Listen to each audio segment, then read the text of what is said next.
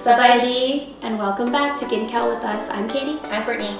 And Sabrina's not here today because she's busy planning her wedding, which will be coming up in August. So today we're going to be making spring rolls, and Brittany will tell you what ingredients we're going to need to make these. Alright, so we're making spring rolls today with ground pork. We're going to be rolling 2 different sizes. So these are just a spring roll pastry that you will get in any grocery store, and they are in the freezer. So they come frozen, so you're going to need a little bit of time to defrost them. We're using glass vermicelli noodles. We're seasoning with a little bit of soy sauce, sugar, salt, pepper, and oyster sauce. We're going to be putting carrots and taro in our spring rolls today, a little bit of onion, garlic, and then of course you need some eggs to bind it all together. Before you start, don't forget you're going to need lots of oil because these are deep fried.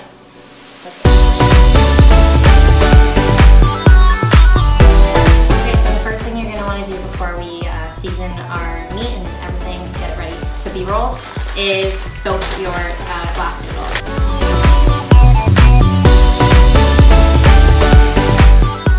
And then by the time you're done everything else, they'll be soft enough to add into the rest of the mixture.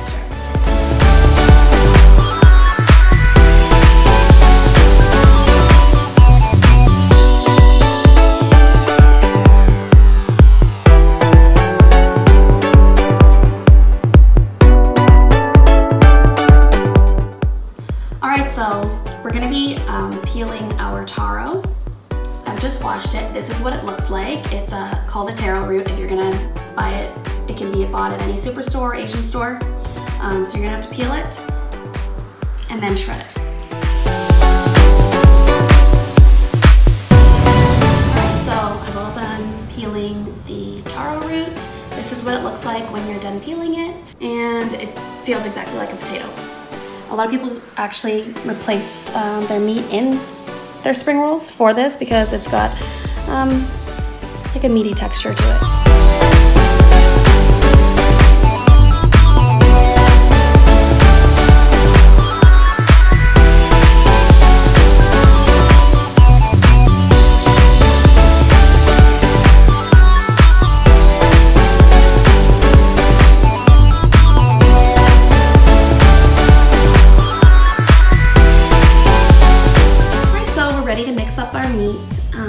I washed my hands and took off all my jewelry so that I can mix it with my hands.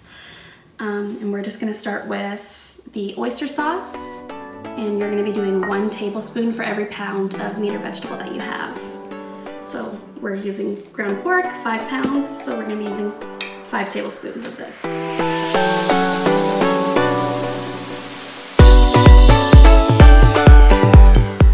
Next, we're going to add the same amount of soy sauce, so 5 tablespoons.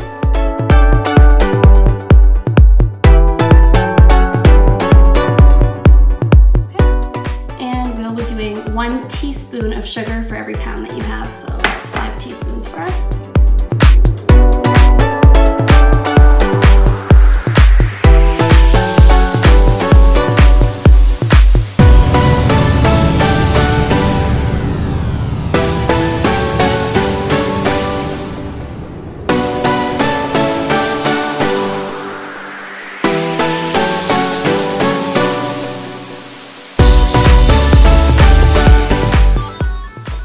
Now we're going to break our eggs into the mixture and add our noodles as well.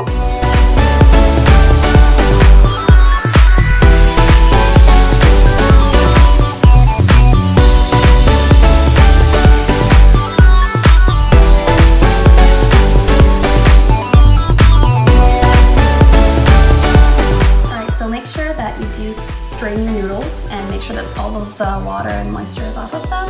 And we're going to cut them up a bit so that they're not too long inside of the rolls.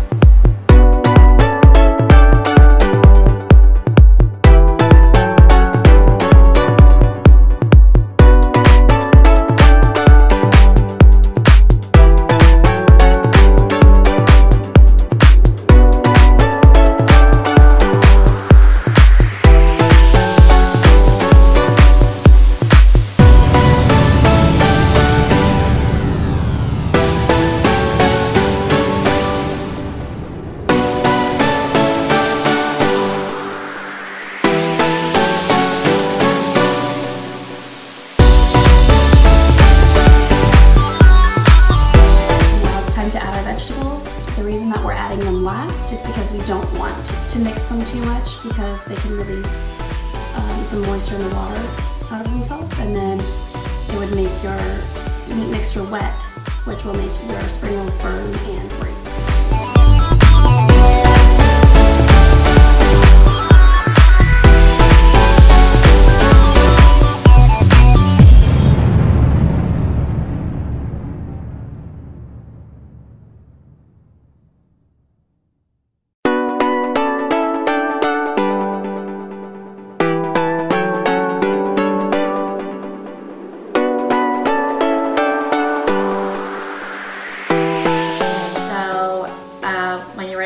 You're going to need to separate your wraps.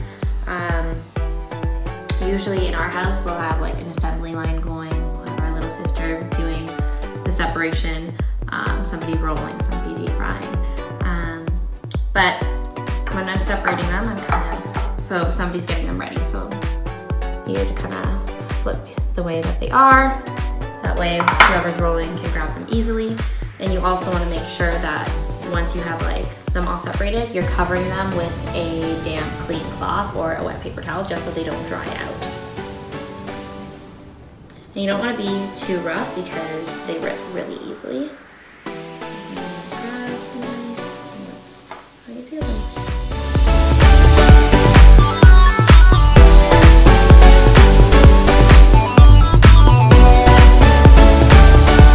Okay guys, so we're all ready to roll.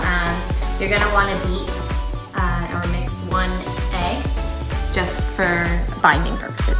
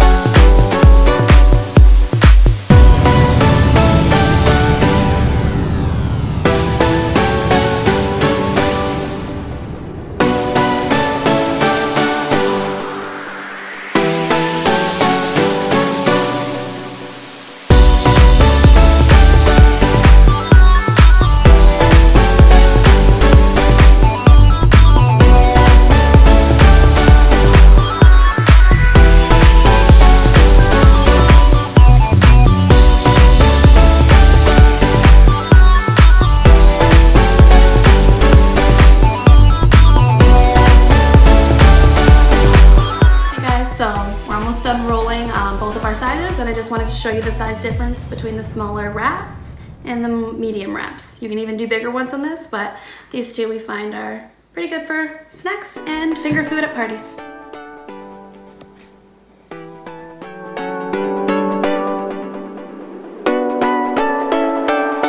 Hey guys, so we finished rolling our first couple batches. We've heated our oil on the stove. If you have a deep fryer, you can also use a deep fryer. It's a lot easier and safer. We don't, so this is the way we're gonna do it.